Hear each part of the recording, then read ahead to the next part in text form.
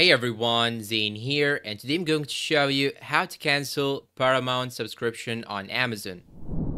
Now to do so, whether you are using the TV, the PC, or even your mobile phone, you cannot do that actually by going to the application. You should do that by going to your browser. So you'll have to open your browser, then after that you have to log in with your account. And now you have to go on the top right corner right here, just click on your profile icon. And once you click on your profile icon, it will show you these options. Now we have to click on the account option right here. And after that, you will find here in the subscription and billing section, you will have the plan that you are in. You can simply click on edit plan in order to change the plan if you need to do so.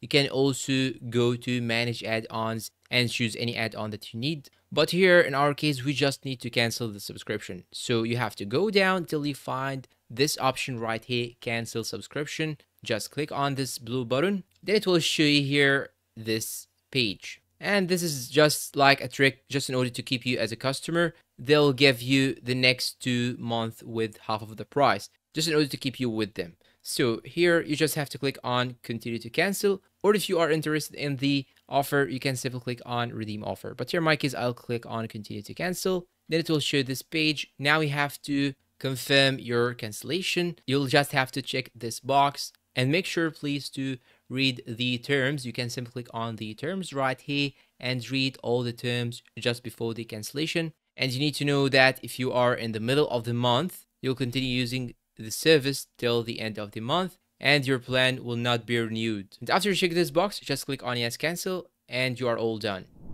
And that's all for today's video. If you find this video helpful, please don't forget to support us with like, subscribe, leave us a good comment down below, share this video with your friends. Thanks for watching and see you in a new tutorial.